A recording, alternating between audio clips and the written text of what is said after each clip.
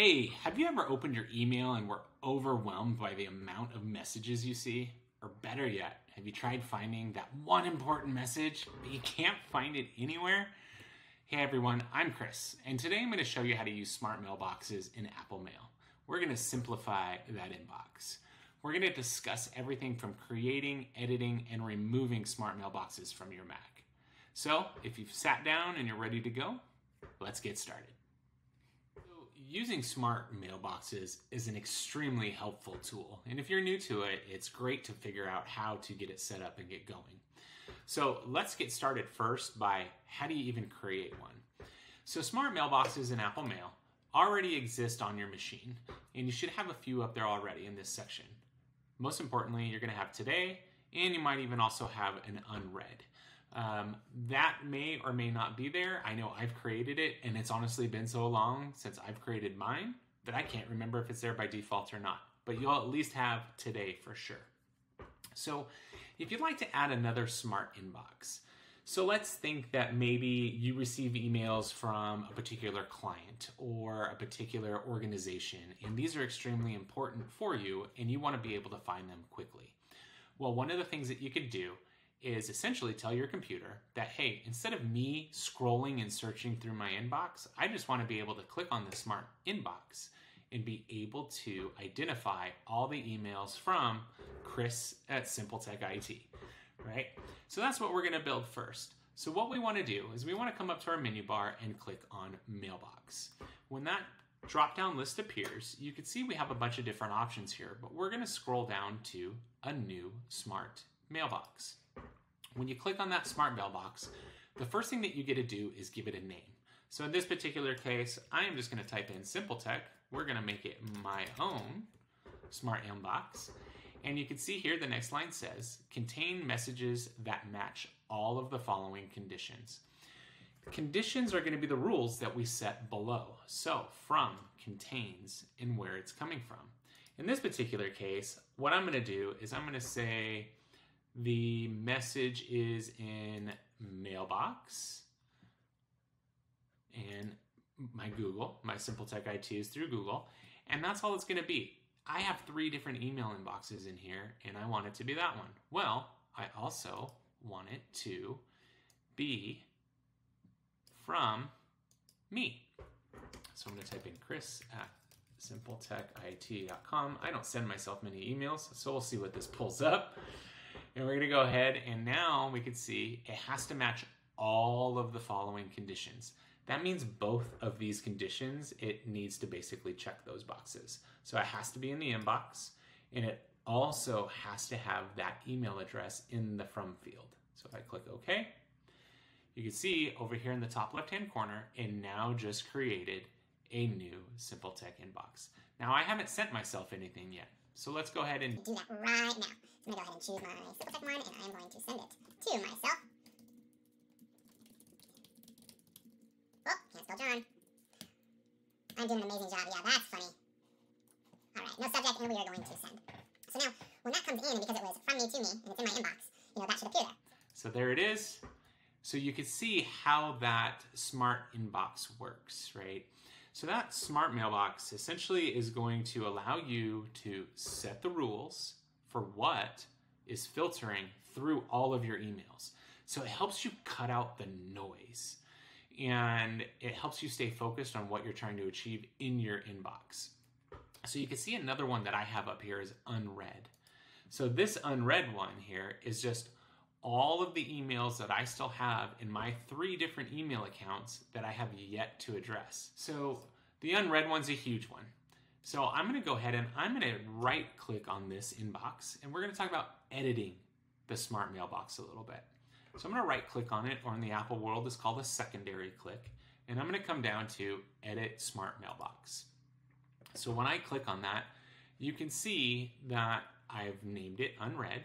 It matches all the following conditions. So the message has to be unread. That's just a generic term in this list of options that we have here. And the message is not in my trash, because I get a lot of junk. And a lot of times I don't even read it. And so I just send the message to the trash. And so I wanted to make sure that with this particular rule, it was not going through my trash and showing me things from my trash can because I don't want to see it. That's why it's in the trash. So once I kind of set that up, it went through all 3 email accounts, and it is going anything. It has to match both conditions, and it's got to be unread, and it can't be in the trash can. And then once I hit OK, that is the filter that we got. Now, you can also add more rules if you wanted to. So you can have as many rules in here as you like, but maybe instead of it being all, you switch it to any. So what any does versus all is that means it could be either unread or not in the trash, which in this particular case probably really isn't going to do much for us. So what I'm going to do is I'm going to delete that one, and let's include messages in the trash. And let's also say that maybe let's say that the message is flagged, right? So it can be either one of these conditions, and it's going to pull it into the unread. So all my flagged emails should appear here. Every single one that I have flagged, which, to be quite honest, I have no idea how many that is. We might see a lot populate. So now you can see all of a sudden, because you see all these flags that are kind of coming down on the side here, and it's because it's one of the 2 rules, and I said any, not all. So if I go back to it, and I do all, it should actually removed all the flag messages because I haven't flagged anything that's unread. So if I do OK, boom, they're all gone. But now if I'll come into my email here, I'll come into my inbox. I will find one that I haven't read yet. So let's do this one, and I'm going to flag it. So this particular unread mail, I now flagged it.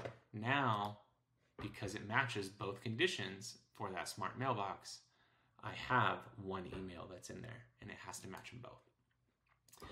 So you definitely need to play around with it, and if you have more than one condition in this list, you definitely need to make sure that you choose, is it all conditions or any of the conditions? So if it's any, it only needs to match one out of all the lines. I could have 50 different rules in here, but it only needs to match one, and it'll populate inside the smart mailbox. Whereas when it's all, if I had 50 rules in there, it would have to match all 50 in order for it to work right. All right, so one last thing. We created this Simple Tech smart mailbox, and I actually want to rename it. And I just want to rename it from me, right? So there's a lot of different things that we could do when we right click. You can create a new one. Now, a mailbox is different than a smart mailbox, so we're not talking about that today. We could add it to our favorites. So you have a favorites tab inside your mail program. These are my favorites. You could add it into this list so you could see my unread is in both locations. Because typically I only use my favorites. I usually don't have my smart mailboxes open. I could export it. I could delete it. I could edit it some more. I could duplicate it. I could erase deleted messages inside, so on and so forth. But in this particular case, I'm never going to use that one that's from me, so I'm simply just going to delete it, and boom, it's gone. Now, one of the concerns people have when you do that is, well, what about the emails that were inside? It's just a filter. So one of the things you got to remember is smart mailboxes is only filtering through your email to show you what you've asked it to show you based upon the rules you've created in that smart mailbox. I know that was really confusing. So a smart mailbox is only a filter. It's only filtering through your emails to show you what you've asked it to based upon the rules you've created. So if I go back to my inbox for my Google account, that one I sent to myself is still there and still up at the top. So there is a complete guide on smart mailboxes. You can really get in the weeds with this, but this is an amazing tool if you're a business owner, you get a lot of emails and you just need to just reduce the noise. You can see all my unread messages that were in my unread smart mailbox aren't even on my list that I see now, that I see visually in front of me. And that's by design. So if I come to unread here, boom, there they are. Here is now my Smart Mailbox for Unread, all the messages that I haven't checked out yet from all 3 accounts, excluding my trash. So I hope you like this video. Don't forget to like and subscribe. Leave me some comments. Tell me how I'm doing. Hate me, love me, whatever you'd like.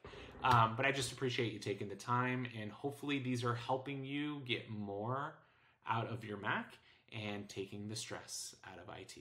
Have a great day, everybody, and thanks for watching.